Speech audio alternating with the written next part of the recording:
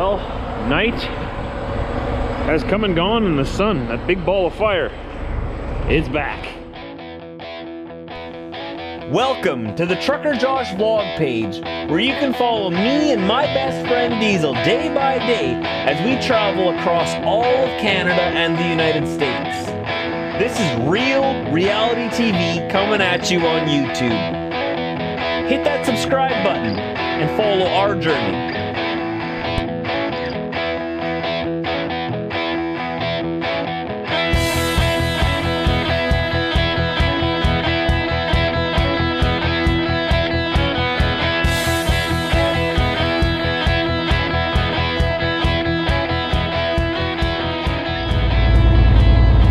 Fire is exceptionally bright this morning. It's winter time, so the toque is on. That means time to go. The toque is on, the game is on. How's that sound, Chevy?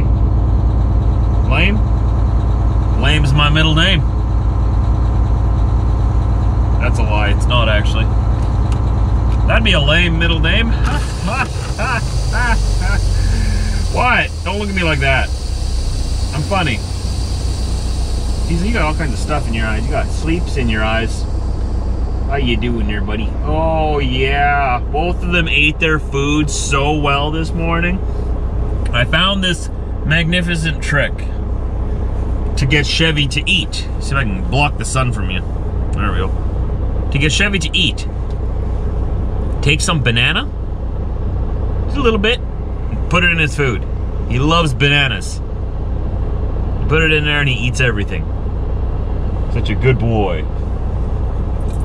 Good boy. Ate your whole food bowl. Right out of the bowl, not even off the floor. Good boy. I love bananas, man. Let's do this. We've got one box or one crate to deliver to this first customer, and then we have one more crate to deliver to the second customer on the north end of Calgary. The first one's on the southeast side. And after that, the rest of the entire load is going to Surrey, British Columbia. All right, let's give her. This on-ramp was built so you can gather speed, you know? It's not meant so you can putt onto the highway at 40 kilometers an hour. Give her. What a beautiful day. You can see the Rocky Mountains over there already. Excuse me, Trucker Josh. Entering the highway, excuse me. Precious cargo right here. Got my boys. And something on the trailer in the back, I don't know. I guess that too. That was beautiful. Diesel, did you see that? Flawless entry onto the highway. That was a good start to the day. That's the way I like to start the day.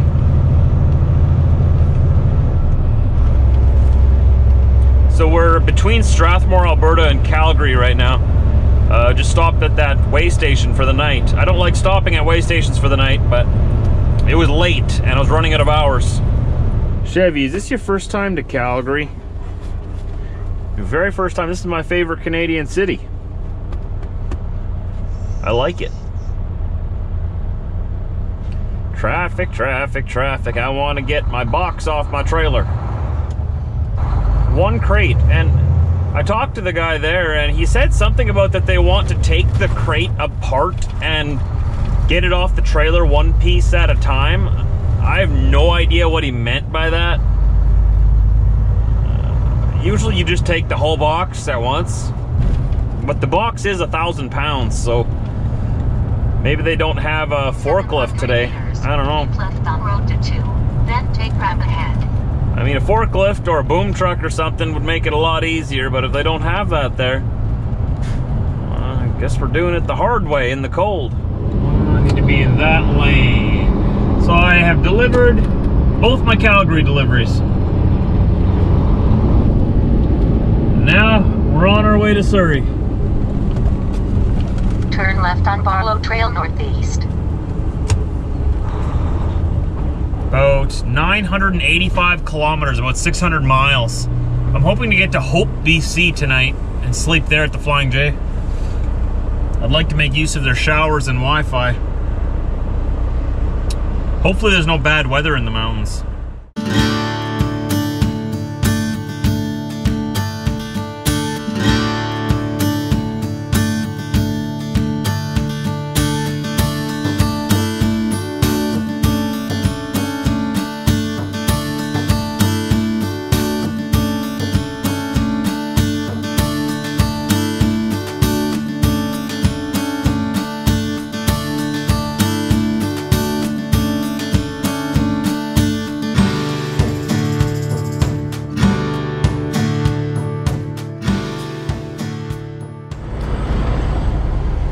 Just arrived to the Petro Pass near Cochrane, Alberta.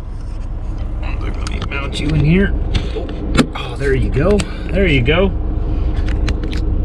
We're gonna fill it up with fuel in Alberta because fuel is way cheaper on the prairies in Alberta than it is in tax-happy British Columbia. All right, Chevy, diesel, come on, get out there. Fuel's not gonna pump itself. I'll wait here.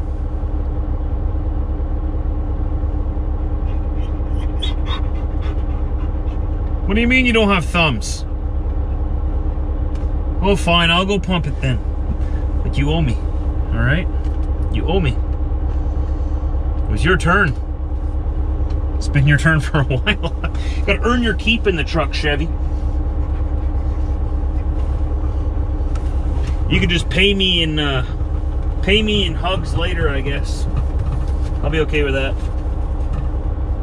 All right, so let's get ourselves all bundled up here. It's a little chilly, not too bad though. It was freezing last night. It was minus 20 Celsius last night on the other side of Calgary. Whew! After not feeling that for like about 10 months, it feels a little nipply. And it just came out of nowhere too, because like I blew the tire yesterday evening, right? Probably around 8 o'clock. And by 10 o'clock, I was fixed and ready to go. And when we were switching the tire over, when the guy was switching the tire over, it was like -5 out. And then suddenly I go an hour down the road and it was minus 20. It just swooped in like a cold devil. Right?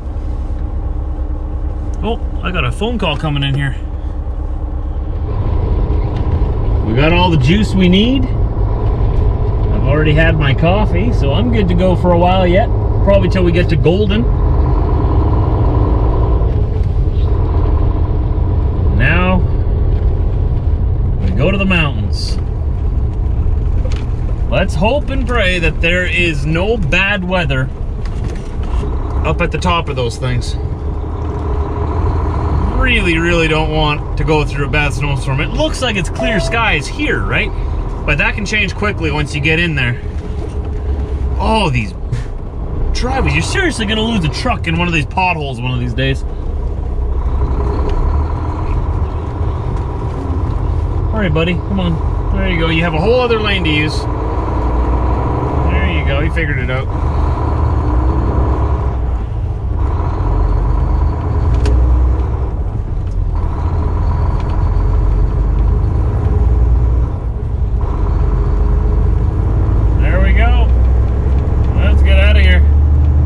Stops till Golden.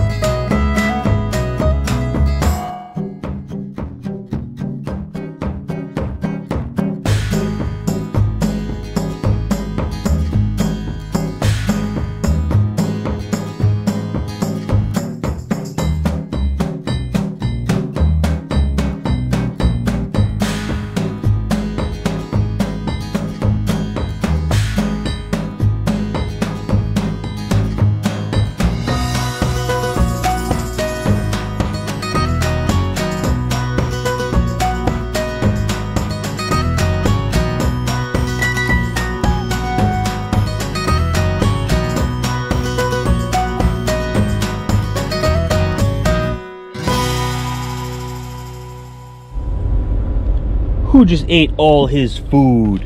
All his food, Chevy. Chevy, oh, don't be shy. It was me. I did it. Good boy. So the trick is, add a little bit of banana in with his food. Give it a little bit of a banana flavor, because apparently this guy likes bananas. And Diesel, all by himself, ate his whole bowl too. Good boys. I'm happy to see my boys eating. You're gonna be so strong, Chevy. Chevy, you gotta stay on here for a bit. Stop trying to get down. I'm trying to film you. I'm trying to put you on the vlog, man. Sit up. Come on, sit like a normal dog. There you go. As soon as I start talking, he thinks it's time to party. Right? Is it time to party every time I talk? You just have that voice, man. Just a voice that just makes you want to party. I don't think I do, but glad you think I do. Okay, so we're in, where are we? Sycamus? Sycamus, where they're gonna sick of their moose on you if you don't behave. So behave in Sycamus. Yep, that was a joke that left my mouth right there. And you chuckled at it. Don't lie. I know you did. We're gonna get all the way down to Hope, BC tonight, hopefully. And hopefully... Are you done back there? Scratchy Scratchers over here. I'm gonna call you Scratchy McScratch. And hopefully when we get there, there's gonna be a parking spot for us. There's only one way to find out. Let's go. I don't know what's going on here. You got this super wide load traveling down the Coquihalla at night. Two follow-up cars here, or two pilot vehicles, whatever you want to call them. There's another pilot vehicle in the front of them. So there's two behind him here to make sure that I don't pass him, because he's taking up the entire road right now. Are they allowed to move these things at night? I guess so, eh? Most places, you're not allowed to move loads this big at night. Maybe they're doing it at night because there's less traffic. It's hard to see in the lens of my camera, I know. I wonder how far they're going. I would very much like it if they would let me past, if that's possible. But at least they're doing a decent speed. It's not like they're going super slow. I just find it really weird that they're moving such a big load at night. Look at this grain hauler. Flying J and Hope here. Look at how he's parked. See that? Took up 3 spots. 3 spots.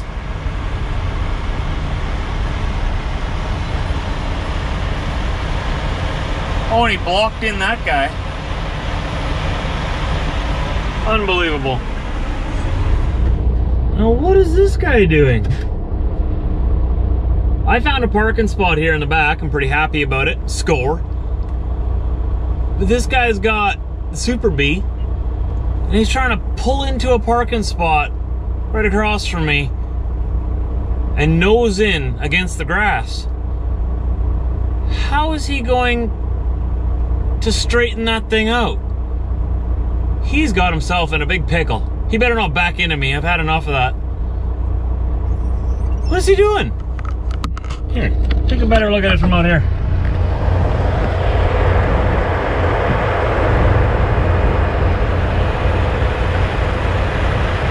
There's no way he'll be able to get that trailer straightened out. And even if he does, his back end is going to be hanging way out. Like, even if he does get it straightened out, he's going to be hanging way out, making it difficult for anyone else to get out. What is he? Look at him. I know, I don't know what he's doing either, Chevy. Crazy.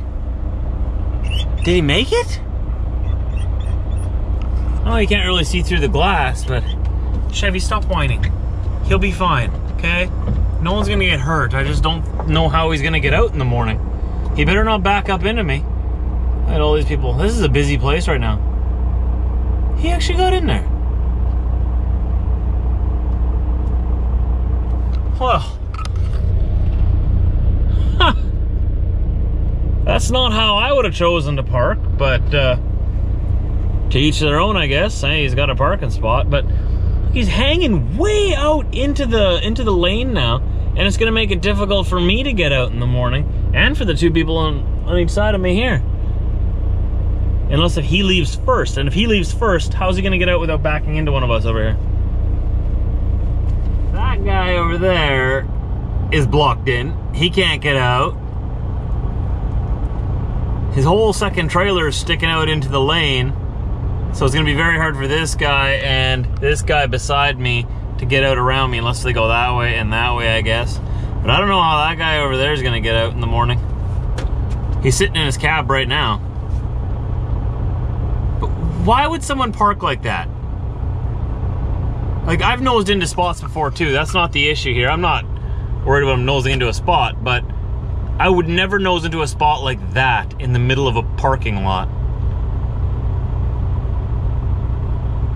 Because I won't be able to get out in the morning. Yeah, he's looking at it now. Yeah, they're looking at it. He won't be able to get out. All right, Chev. You think you've had enough training? You think you can take over? All right, I'm going to bed, all right? You take the wheel. Oh, come on, I believe in you, man. I believe in you. You can do it. Don't be scared. There you go. See, you look like a natural behind the wheel. Oh, yeah. Good boy. So you drive the rest of the way. Nothing? Not very talkative, are you? Look how big you are. You're a massive boy. You're huge. Huge. Huge. You're huge, man. Everybody loves you. You're the biggest, softest fluff ball ever. And he's perfect for hugging. He's like a big pillow. So soft. And you smell so good. Don't worry, Diesel. We're not forgetting about you. You're still the star of the show. We just get a little excited with a new guest, that's all. You're still the star. Look at you. You know, having this guy who is just over a year old in the truck reminds me so much of this guy 7 years ago, or I guess 6 years ago when he was 1 year old. Except Diesel was a lot worse. He was a lot worse. And why is there garbage all over my truck here? Chevy. He didn't dig into it. I think he just knocked it over. You clumsy guy. You don't even know how big you are. It's okay, I'll clean it up, don't worry. But this guy across from me, he's staying like that. He walked around his truck once, figured she was good, and went to bed. So he better not back into me in the morning. I don't want to be woken up by that again. I backed in as far as I could here, and I really don't like parking at these truck stops anymore. I don't trust them.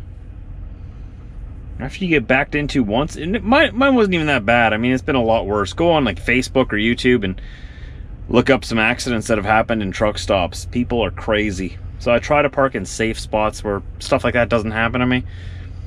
But you're not safe anywhere. You're not safe anywhere. There's some of these drivers out here who got their license out of a cereal box. Or they just didn't get it at all. You know, if they got their license out of a cereal box, that would be an improvement. You just got to sort of park defensively. Ask my wife. She came with me for a while a few years ago, and I want her to come with me again real soon. And she always bugs me that it takes me forever to park, because I'll park in one spot, I'll walk around the truck and be like, nope, not good enough. Pull out of the spot, go find another spot, park again, go around the truck. Nope, that guy might hit me in the morning. That guy's definitely gonna back into me. Nope, get back in the truck, go find a different spot, park again. Nope, this spot's too noisy. The guy beside me's got a big reefer. Nope, go find another spot. It takes me forever to park sometimes because it's got to be perfect and safe. But anyways, thanks for watching. Tune in tomorrow for another vlog. Tomorrow we gotta unload the rest of this glass and then reload half of my load of lumber that's going back to Wisconsin. The other half we're loading in Kamloops area. Oh, excuse me. We'll be loading that up on Monday and headed towards Wisconsin. So the Christmas season is getting close. I hope you guys are having a very Merry Christmas so far. And I'll see you soon.